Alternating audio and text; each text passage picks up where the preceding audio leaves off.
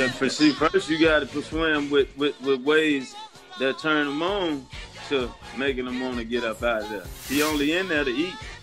Yeah. First of all, yeah. He only there to eat. Yeah. So if you can control that to make him control it, then there you go. We talked about the norms earlier. Yeah, go ahead. Change them. When you change them, you change self. In the neighborhood, I was only there to eat. No doubt. So I did whatever it took inside of there, to meet my core. Brother Thomas, thank you so much for gracing us with your appearance, man. Grateful. You expanded our nation beyond belief. It's just a wonderful thing. And we would like to present you with the Self-Love Show first annual Ernest Lee Thomas Achievement Award.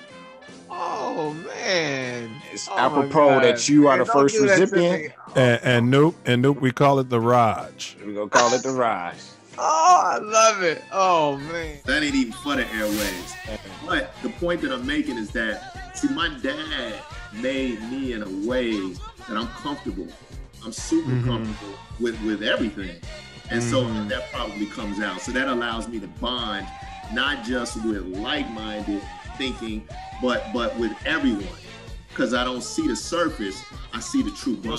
So your favorite DJ Money, to summarize it, is who? And we can do our research. Nate King and Mark Roussay. They're equals. All right, we're gonna ask the same question to DD. Favorite house DJ? That's hard because, like I said, I'm the baby of the crew. So, like, I got introduced to disco at 13 in like '93. So Money and them were already doing their thing. So I used to go to stuff, and like when house and disco was like underground, you could still find like dope. You know what I'm saying? And it could be the average DJ that nobody really knows and just banging this.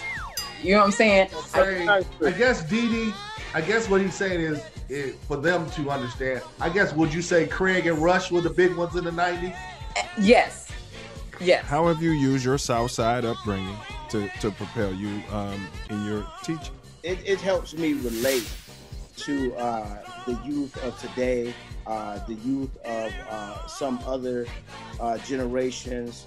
When I was a director of a youth center on 76 and Phillips, it was during the migration of the project. So some of the kids coming from the projects on State Street, they transitioned to living in South Shore. And so they were coming, South Shore was made up of the moles. And so I'm on 76 and Phillips working there. These were the moles, so they were bringing the GDs. And so there was some conflict amongst a lot of these guys coming from the projects, coming over to the South Shore community. And I told the guys coming from the projects, I'm like, I was Sandlot buddies with your uncles and your cousins. And, I started dropping some names and they went back and did some history on me. So this gave me some street cred to make sure that they were willing to listen to me. My daughter is like my princess. And, it's amazing the whole, African American culture is just an interesting culture. We all come from, and I don't know if because we have this big melting pot, somewhere in our ancestry, all of us may have this character trait that, we all act a little bit different, but at the crux of it, there's a lot of commonality, and love is that commonality. Our Black women love to be loved, and they love to let them know that we love them. They love touch. But I do remember when things began to change, where and I didn't understand it at the time. I just thought people grew up and moved. But it was when the crack epidemic flooded the entire city. So it wasn't just like the low-income residences and the low-income communities or the poverty filled areas. It was the blocks. And that had more of an impact in my memory than the gunshots. I have to admit. Now, I will say I heard them, just like we all did, but it wasn't like It wasn't like how it was in some of my friends' community. And I find that you get further in life, through respect and love than nonsense. Yo, that right there, that's a gem. That's a gem right there. That's the truth. I've lived it. I've seen it. And I can't refute. You're absolutely right. 100% right. So what can black men do to protect black women from being murdered, kidnapped, and I'm sure you know these stats, and trafficked, sex trafficked at a pace that's compared to any other race? In my situation, understanding divine order and understanding who is your protector, so that you don't step from underneath the protection. I can't save the world. There's a lot of things going on. There's people getting raped, and there's a lot of stuff happening with children and so on and so forth. You just got to be, your spiritual eyes got to be open, and somebody got to be able to teach you the do's and don'ts. And when you're putting yourself in harm's way, it's a home-based thing. Teach your daughters to be respectful. Teach your daughters to demand respect in the way they carry themselves, not to demand respect with a neck swag and mouth, but in the way you carry yourself. And if something happens, we're going to show up like with the cavalry anyway, but let's prevent that from happening. Yeah, well, we was talking about like black on black crime, and I was saying how it was fairly in its infant stage still, you know what I mean? Because I was around in the 80s where it was rough, but everybody was still a community, you know what I mean? Like, yes, sir. I knew all of my friends' mother, you know what I'm saying? I knew a good helping of the fathers was still there, you know what I'm saying?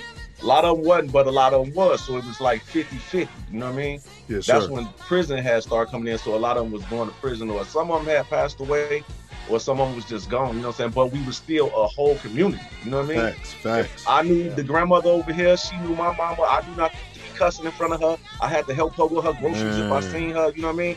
I wasn't trying to rob her. Crackhead just came in, so nobody really wasn't doing that neither. Actually, I could talk about like the concept of our expansion of self. The concept of self is that, we're all part of each other, and we're all cells of the great creator. Mm-hmm. As we are made up of all the cells that we are. All of us are cells of that. And we are here to expand. We fake separateness to gain a greater scope of knowledge and be able to expand and grow. Black women are individuals in our being and our nature as any woman of any other race. And any effort to try to categorize us is futile, when in fact we're going to be who we are now. I understand people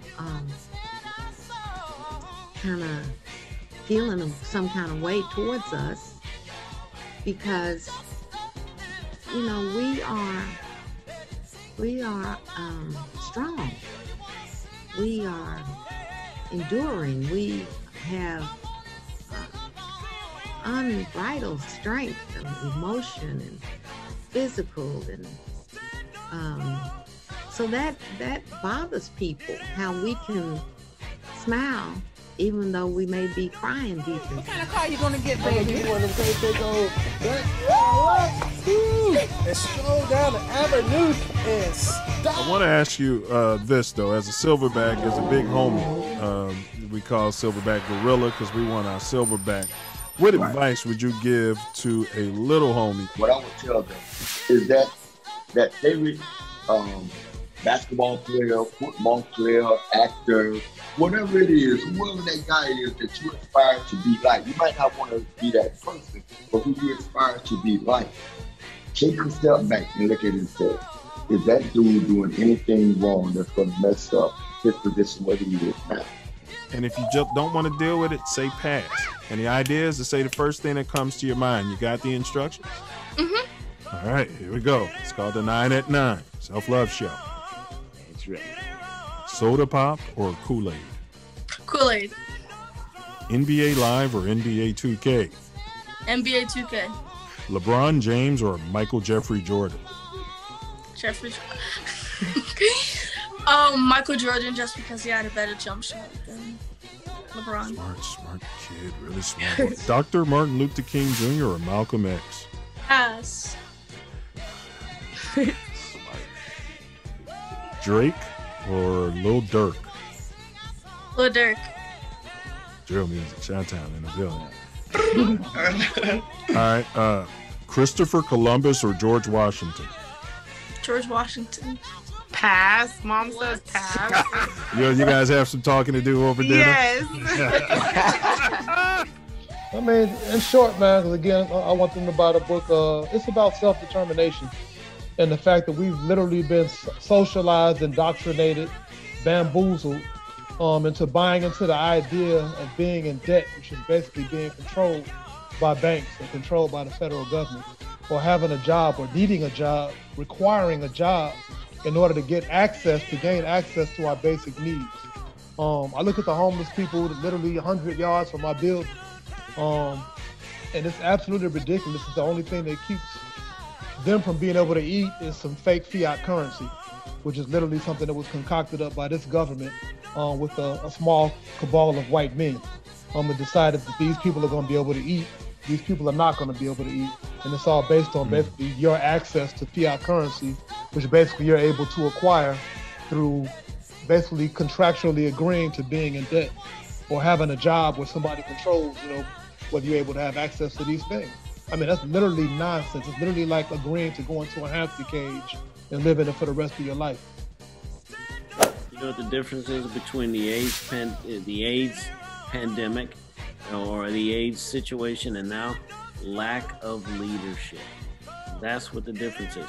You had a whole series of folks coming out saying, this is nothing, don't worry about it. I don't need to revisit the rhetoric, but that's the difference. And there was a respect for science, even though the strange thing is, even though AIDS as an HIV affected sort of a non-glamorous demographic, right?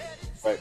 Mm-hmm. People were allowed to digest the science of it. Would y'all also feel like overexposure to avenues, man? I mean, WebMD got you dying from cancer every time you look up a diagnosis. Telling our story. So just look at it in a nutshell, Chanel, that, conceivably your kids can watch this and hear the words from your mouth. I was born and raised in Oakland, California. I'm repping today. I got my shirt on, the town, go. One of the most beautiful things I think about growing up in the Bay Area is that, everybody's culture is embraced.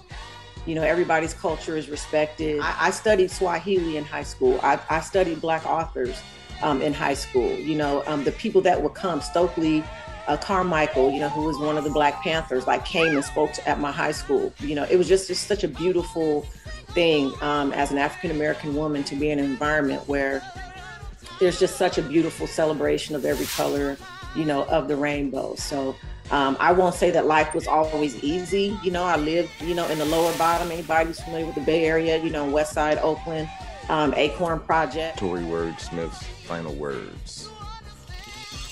Look deep within and figure where to begin. And it starts where the lack of education ends. When I started to look, started to learn. This is your life. It better be your highest concern. Do you still have them?